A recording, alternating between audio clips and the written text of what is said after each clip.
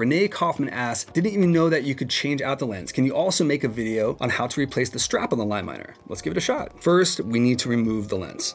Gently pull apart the chassis that you can see right here. Push slightly from the inside out. Gently pull up on the bottom of the goggle chassis. And you want to get your finger right under there, and it's okay to use a little bit of force. Once we get our finger up in there, it'll detach. Next, we want to do the same thing to the top. Get my thumb underneath there and just pull up. What we're gonna do is wrap our hand around the bulk of the goggle, and then we're just going to use a little bit of force, and it pops out like so. I use the screwdriver as a lever to create a little bit of distance between the top and bottom portions of the connector piece, allowing the removal of the strap itself. Now, once you perform the strap interchange, we're basically going to do the reverse process of what we just demonstrated.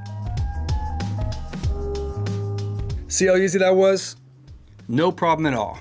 If you have a question that you'd like answered, leave it in the comment section and we'll get back to you. See you next time.